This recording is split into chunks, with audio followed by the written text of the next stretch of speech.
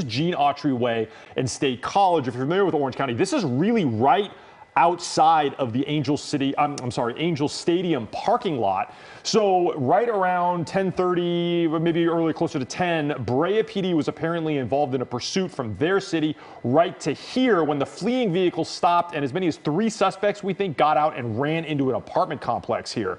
Now, I asked Anaheim PD, hey, do you know what the want is on this vehicle? The spokesperson said he didn't know, he hadn't yet interfaced with his counterpart over at Brea PD, but they definitely did ask for the Anaheim SWAT team to come out here and assist with trying to get these suspects who are considered armed and dangerous into custody.